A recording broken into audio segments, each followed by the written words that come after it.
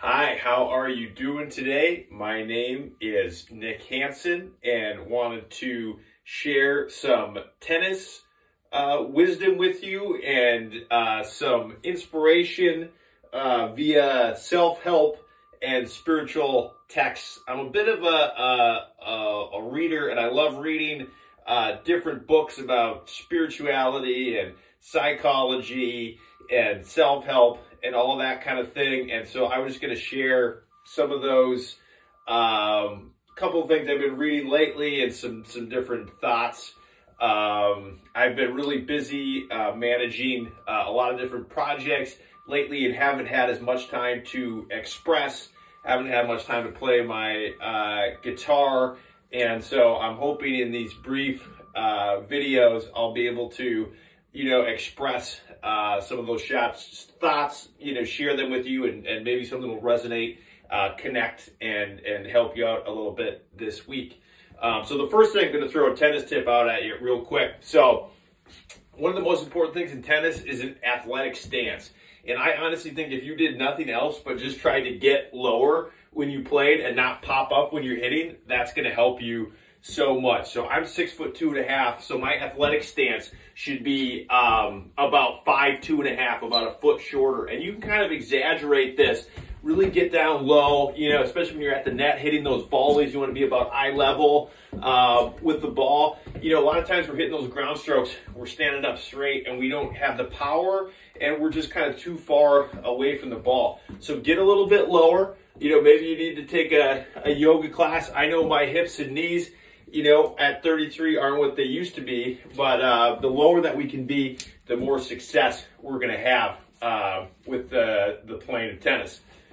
Okay, so that's another thing. I don't think I'm going to make any edits on these, so I may flub up some transitions and whatnot, but that's tennis. Now we're transitioning to self-help, spirituality, etc.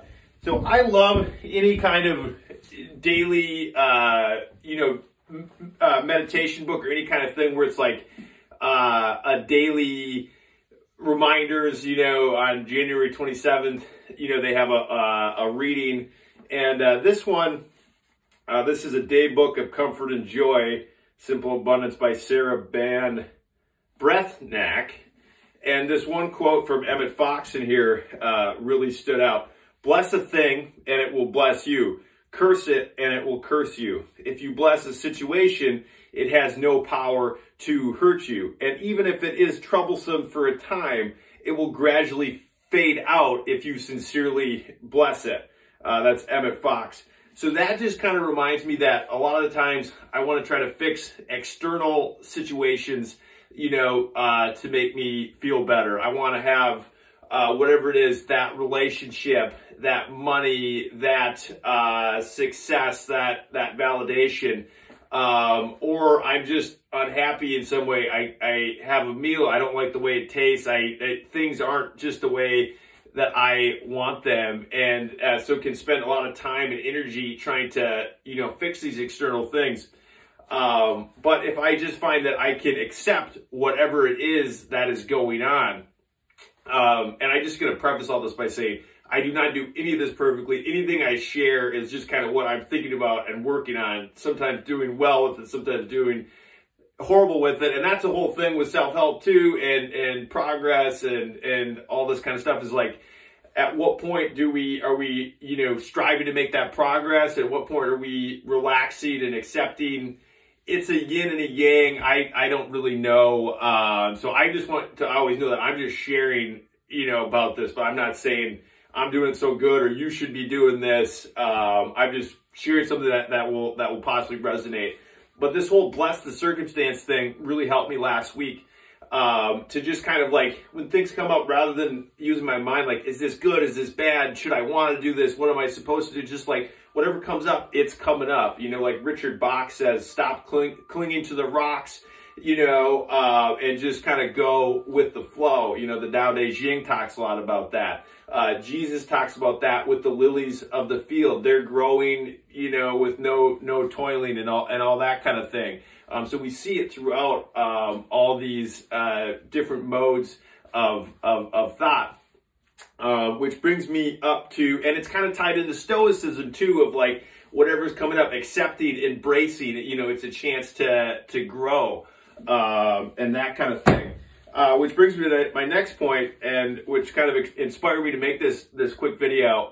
My good friend shared this CANEI, CANEI. I originally discovered it in a Tony Robbins book, and he reminded me that this it's CANEI, constant and never-ending improvement, and it's this Japanese philosophy where they're always trying to get better every day, so much so that if you don't see your friend for 3 or 4 days, next time you see them, you'll be like, who is that person?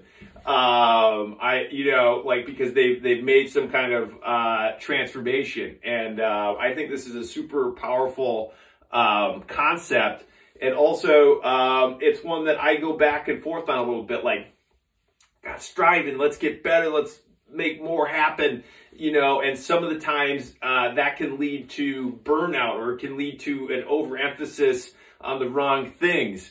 But if I'm trying to make this progress, it does seem like life gets bigger and more exciting, and that feel more fulfillment.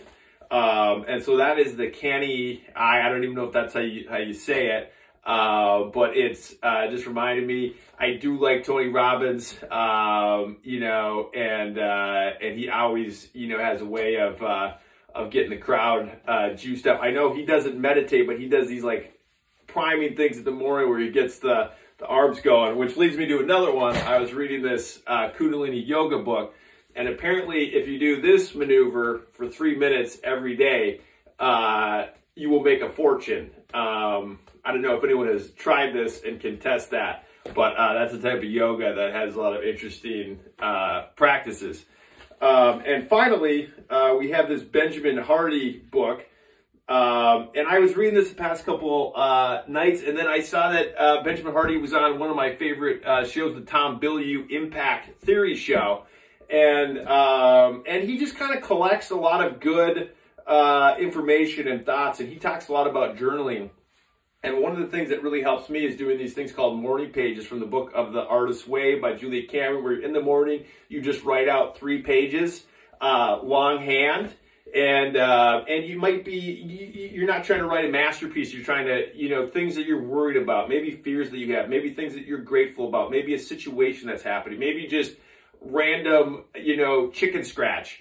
Whatever it is, just getting those thoughts out can really clear things up. And sometimes by the 3rd page, you're writing about things that maybe it's a poem, maybe it's a beginning of a story, maybe it's a solution, to a problem. There's so much power in writing things out. And so some of the benefits of journaling are: heals relationships, heals the path, dignifies all events, is honest, trusting, not judgmental, strengthens your sense of self, balances and harmonizes, yada, yada, the gifts go on of journaling. So if you've made it this far, thank you for joining me for this impromptu,